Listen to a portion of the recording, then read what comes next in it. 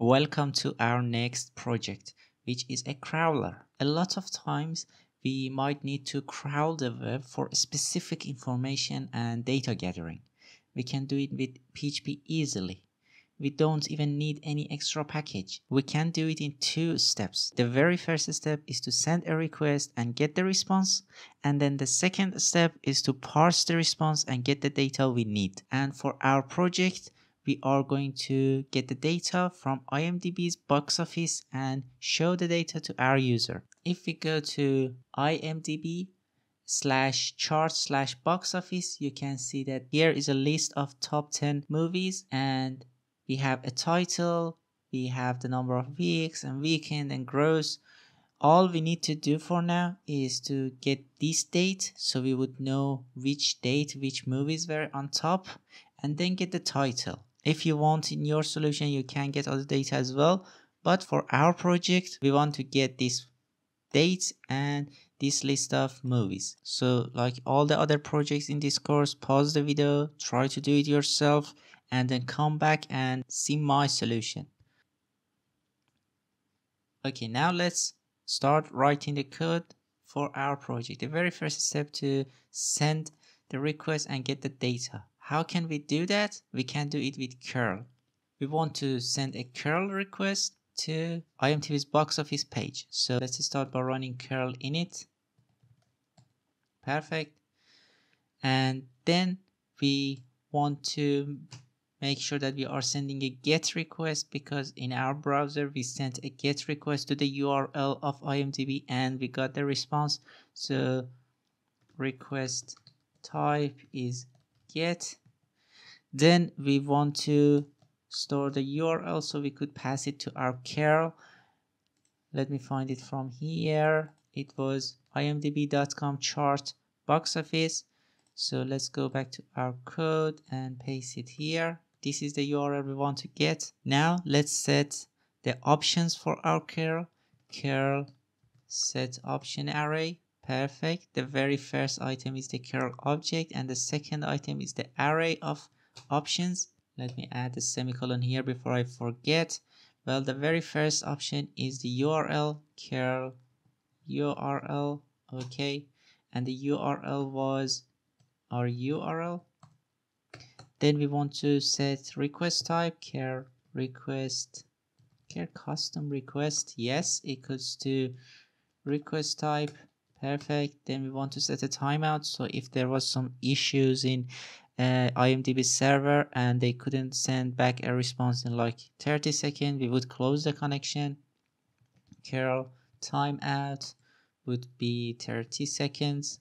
Okay, and we don't need to pass any headers, we don't need to pass any post fields, and the HTTP version by default is 101. These options are enough. I don't need to pass any other information. The default would work for me. So now let's execute this curl and get the response and store it in a variable response. Curl execute, the object would be curl, and then close the connection. Curl close, curl object, and perfect. Now we can work with our response, because our response is going to be a HTML. Let's first echo it to see if we got it or not. Response, and let's run the code. php index.php.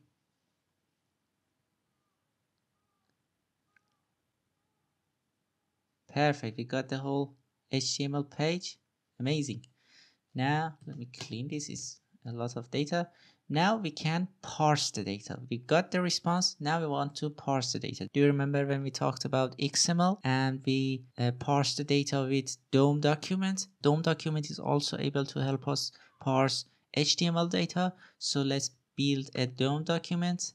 DOM equals to new DOM document. Yes, okay. And then let's load the HTML to this. With XML we load XML, but with HTML we load HTML. Load HTML. Okay, perfect. And we pass the response that we received. Perfect. Now it's going to parse it. Now we want to get a specific data. Let's go back to IMDb's page. Now how can I get this title and everything? if I inspect it, for example, I get this title column. Each row has a title column. I want to get that. If I go to copy, I can get Xpath. What is Xpath? Xpath is something like this. First, it's going to find the thing that has box office, then it's going to find table, then it's going to find body of that table, the first row and the second column. Great. We want to be able to use that in our DOM document and parse the data with Xpath because it's very powerful. So let's create that Xpath in our code. PHP also has a DOM Xpath. DOM Xpath. We need to have that in order to be able to get the data with Xpath. So we are going to path the DOM we had. And since this is a class, we need to create one, and Xpath equals to this. We are almost done with this part. Now if I run my code, I'm going to get a lot of warnings from PHP. There are warning, not errors, and it's not very important for us.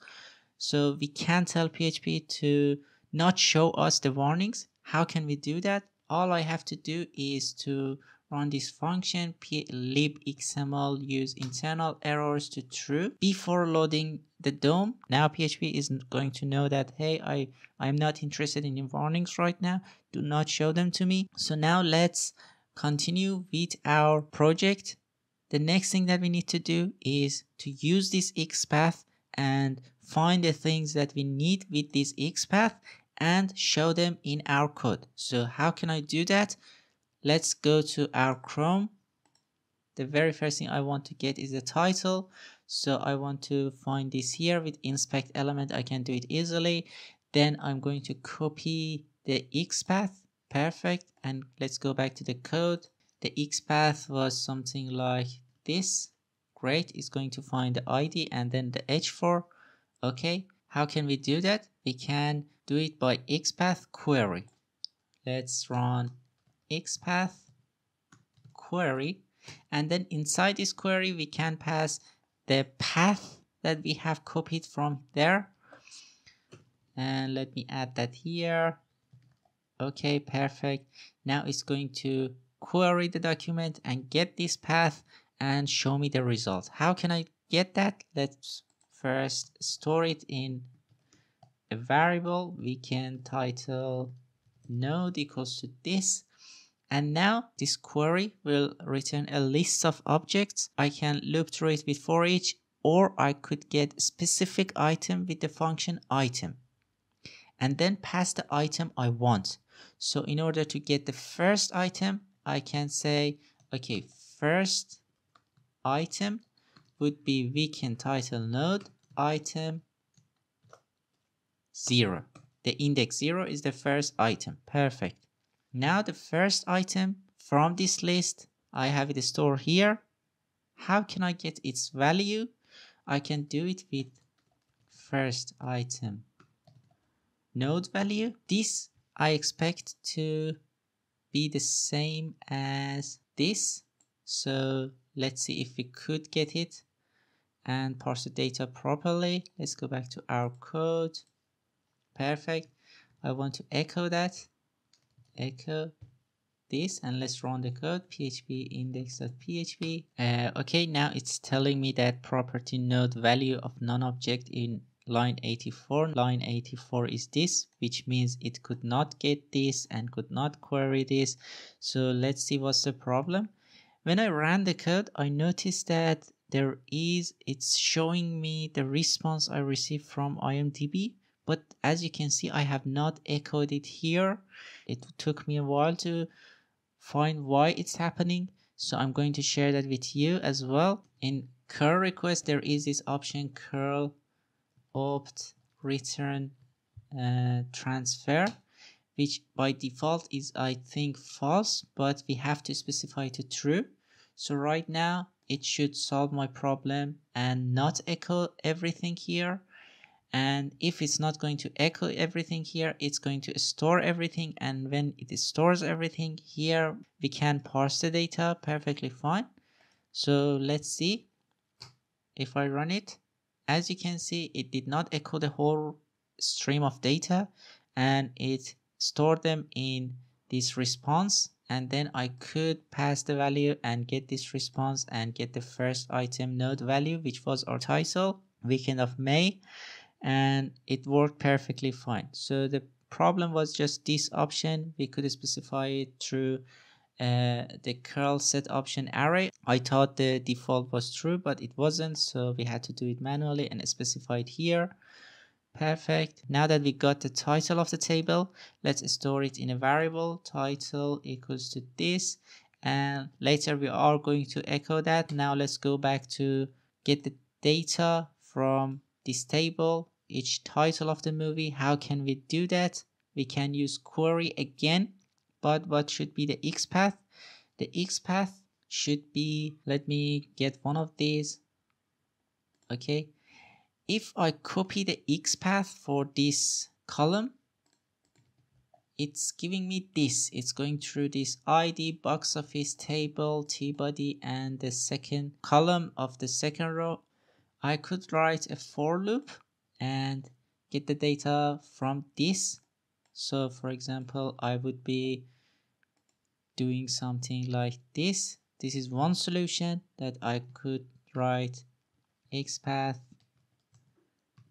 query, and this would be my query, and I would go through for I equals to 1 because I want to start from 1 rather than 0, and I is less than equal to 10, and I plus plus, and inside this Xpath I want to query that. I want to pass I here. I want to pass the I value here. So it would be tr1, tr2, tr3, tr4, and then I could get the item from there with first item like this here. First item would be this, but it's not weekend title, it would be the movie title. Movie title node equal to this, and I'm going to get the first item, and then I'm going to echo this first item. Echo, I'm going to echo first item node value, and let's see if this would work. PHP index.php file. It has worked perfectly fine. Doctor Strange, Downton Abbey, the bad guy. This was one solution. I could add them in an array of movies. Movie titles equals to this, and then I would add it to the movie titles. I would also prefer to trim this white spaces, so I'm going to run this through this trim, and then at the end I can print the movie list. Let's see if it's working. Perfect, everything has worked. It has also removed these white spaces that I had. This is one solution to do it with this path, but there is another solution. With this, I am querying the DOM like 10 times. There would be another solution to query it once, and that would be if we go to our browser, and if I inspect the element like this, I can see that each column has this title column.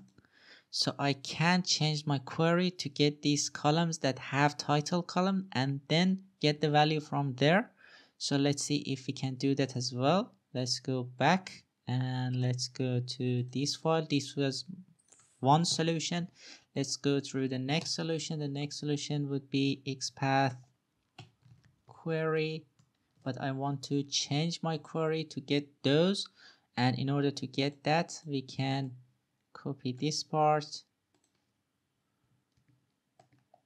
and instead of ID I want the ones with the class of, what was the class? The class I think was title column.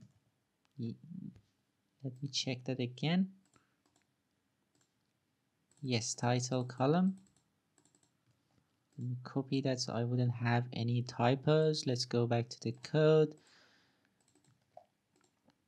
and Let's have it in our query. Now it's going to return a list of data, and I can go through every one of them with for each. Let's first store it in a variable. Movies nodes equals to this for each movies nodes. Movie nodes would be better name. Movie nodes as movie node. Now it's going to go through each node, so we don't need to call this function item. We can specify the node value. So I can get echo, and I want to trim it because I'm sure there are so many spaces. Trim the movie node value. So let's see if this works as well. Let's see. It has worked perfectly fine. I got all the data. Perfect. I can again store them in a array. Movie title would be this, and then at the end I can print movie titles. Let's run the code again. Perfect. I can also echo the title, echo title plus PHP end of line, and let's see.